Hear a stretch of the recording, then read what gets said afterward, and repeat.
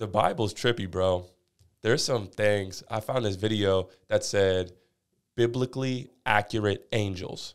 And it was some guy who graphically designed, 3D modeled biblically accurate angels. And I pulled this video up and I'm like, what the fuck is this? Well, we'll play a clip.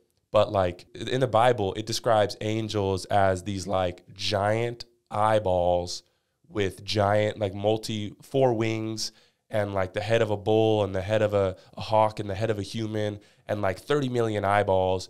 And like, that's why when they say, like, when you see an angel, be not afraid, because it has this appearance of like this monstrous beast with all these eyeballs, but they can also take the form of a human at times. Because when you think of an angel, you think of this like beautiful white, you know, flowing wings. thing, wings, little halo over his head. But in majority of the time, not majority of times, occasionally in the Bible, they describe angels as these giant creatures with thousands and thousands of eyes. So it's like... Sounds like an alien. Yeah, and who knows? And I think that the Bible is a book of tremendous value. Yeah, stories and tremendous value. But just like anything, you can translate it into what you want to believe. Like, let's say you came to me one day, you're like, Travis, you're a loser. I could either take that literally, or if I was super twisted in my head or just whatever, I could translate it and be like, well, he's only calling me a loser because he's jealous of me. I'm the best in the world. And I twist that story to fit my personal needs. No, you're right, because I've seen this happen many a times at church where they'll read the scripture and the motherfucker, sorry to call a preacher a pastor, motherfucker, but this motherfucker will explain it, and I'm like, dude, I didn't comprehend it that way at all. Yeah. Like, you know what I mean? Like, what the fuck? Like, how can you just say that right now? Because I'm sure if I'm the person that's thinking differently, there has to be 20 other motherfuckers that are like, wait a minute, did he really just say X, Y, and Z means this? You know, so I don't know. I feel like the Bible is just, it's all interpreted differently. Yeah. And I think it's all about how you. Yeah, what you find in it. And because I've seen a lot of interpretations of it that are like, oh, wow, that makes way more sense than how it is traditionally interpreted. But then there's so many different versions. There's a King James version, and then there's, you know what I'm saying? Well, and that's how it happens. You know, it's like they start to like, well, instead of me having to sit here and tell all the people how I want them to hear it, I'm going to translate it into another version and say this is the best version. So then, but I think if you go into it without the idea of like reading it literally, I think the Bible is a perfect definition of having to read between the lines and really understanding that there is some valuable life lessons and hints to a deeper truth than just verbatim reading. Jesus turned water into wine and made bread out of nothing. Yeah. It's like looking deeper, like maybe that means something along the lines of he put some grapes in a cup and put water, smashed them and put some water, and then next thing you know, there's wine. It was lit. Or it's metaphorically saying something along the lines of it's all about how you make it. It's all about how you view it. If you view things just as plain as water, you're not going to have a fulfilling life. But if you view them in a more positive way, you can make something out of nothing. Yeah. You know what I mean? So it's like, I think, and again, it all depends on what you're looking for. Yeah. You know? So I've yet to like dive 100% deep into it. Oh, me neither. It's too, but I will eventually. I think I'm trying to just get myself to a point where I can, because I have my biases against things like Christianity and Catholicism. Yeah. And certain religions. I mean, think about all the people that have died just because of, you know. And it's like, it's so interesting to me because like the whole idea of certain parts of those religions is fear. And the idea that God is a jealous God.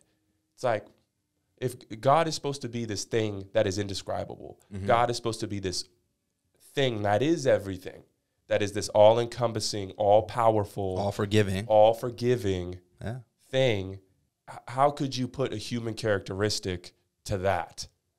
That's like trying to say God's name is Steve. It's like, what? That you can't call, like, how are we, if we're God's children, right, or something along those lines, how are we supposed to be able to dictate what God is? Yeah. You know what I mean? So there's like weird little thing. And the whole idea of like fear, you have to fear death, fear hell. It's like, that's no way to live. But then you believe that women birth children, right?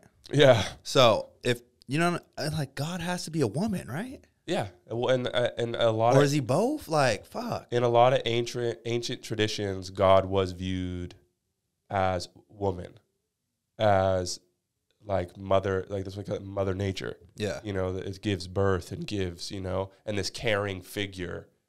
Do they talk? I mean, I gotta do my research, but it's like I've always perceived God as a man. Well, so do you pray? Yeah, for sure. So when you pray, how do you pray?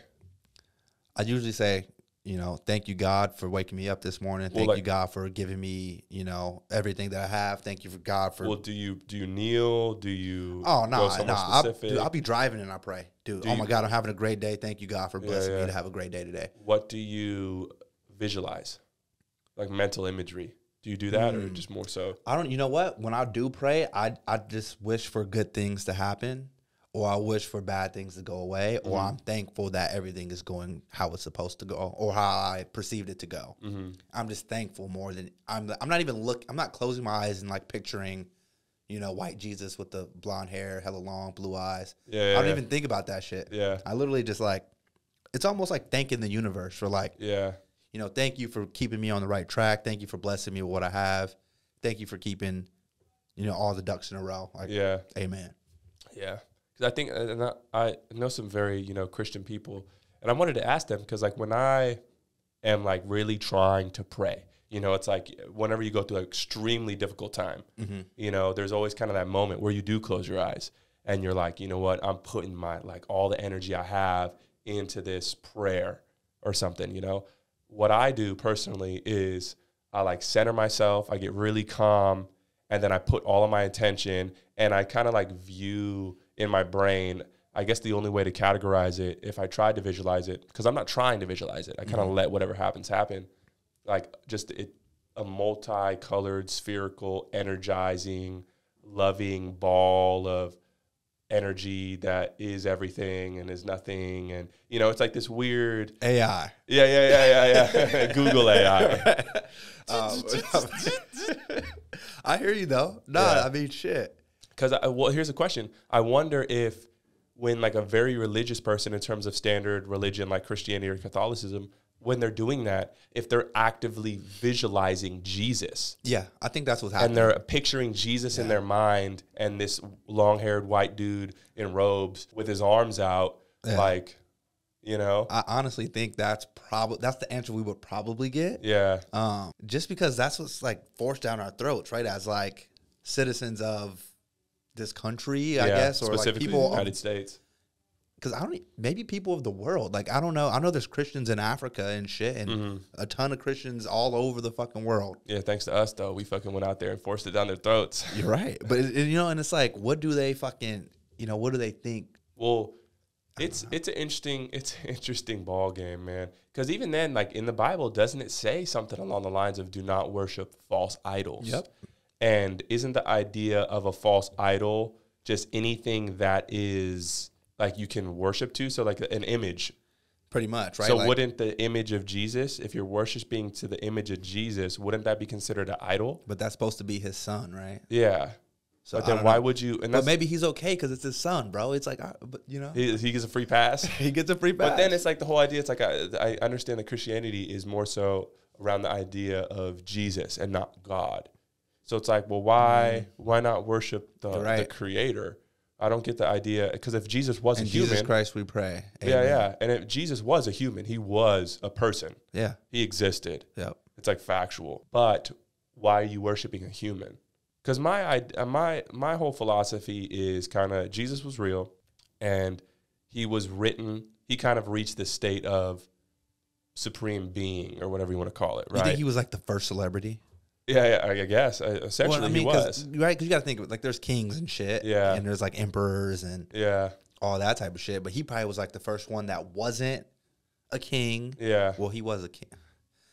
All this shit's contradictory. But he wasn't a king. He wasn't a emperor. Yeah. You know, he was just a guy with a lot of game, a lot of wisdom. He was a carpenter. A carpenter. Yeah. You know what I mean? And he just he just made people feel, he gave blessings to all these people. Put him up on game. Put him up on game. That's what I really wanted to say. So it's like, yeah. Religion is tricky. Yeah. Well, it's interesting. We should get someone who's like super. Oh my God. We get my mom on here. She's going to go crazy, boy. Yeah. Well, I think religion has really evolved, and like in terms of like I don't know that many people our age or younger who are like extremely religious anymore.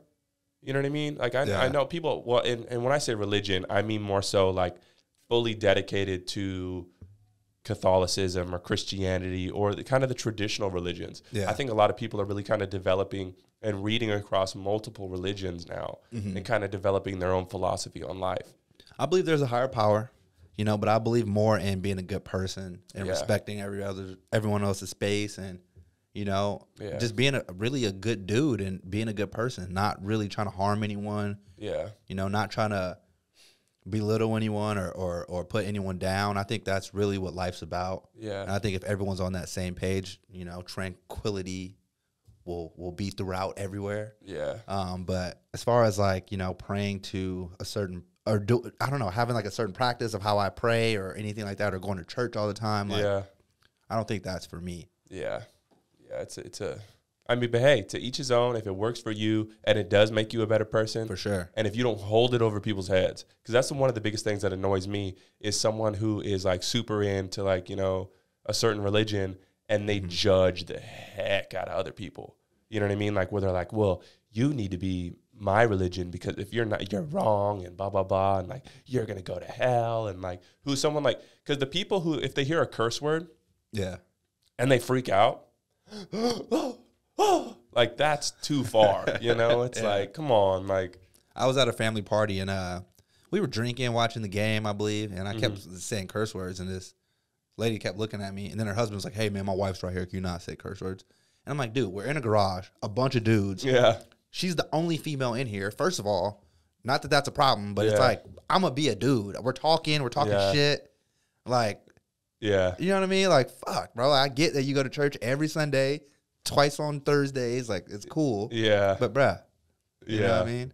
It's interesting. I feel like we could do a whole entire podcast specifically about religion because I got some viewpoints. Another thing, we can change the topic after this, but whenever I do go to church, right, I always feel like they're talking to me. You know what I mean? And like, it's like, damn, like, I just feel like they're like, they know what I'm going through, or they know what I've been through, or they know what I need to hear. And it's just like, and then I'm like, damn, you know, God is speaking through this person to me. Yeah. Because they know I need to hear this. Yeah. So going to church sometimes is good. Yeah. But a lot of times I just feel like they want my money. Yeah, yeah. Well, and that's the tricky part too. It's like there's a lot of corrupt. I mean, I guess with any business, even in healthcare, things are corrupt. So there's totally things in church that are corrupt.